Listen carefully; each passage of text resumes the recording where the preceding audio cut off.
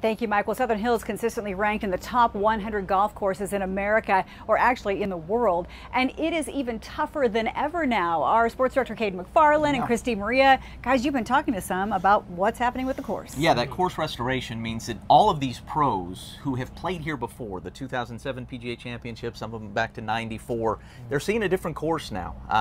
Now, we did not lay eyes on everybody who was on the course today playing a practice round, but I guarantee there was only one guy who had shorts with martini glasses on him. My man Christy Maria was following around John Daly, of course, a fan favorite. Absolutely a fan favorite. I mean, you have so many people in this crowd that love this course, love the people on this course, and the guys on the course, the players. I mean, no matter how many times you play at Southern Hills, you seem to be challenged, whether you've gone 20 times like Scott Verplank or it's your first time out. Let's take a listen.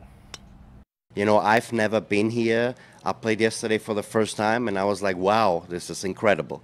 It's a big challenge. It's a tough track, and it's going to be interesting to see how the scores are, especially it's a little bit wet, you know, windy, but it's a great golf course. It plays beautiful, and, you know, I think we all are excited to be here that week. And thought it was just a great redo.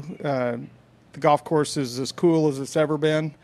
And I think it'll, you know, it's one that stands the test of time, and I don't see that changing for quite a while.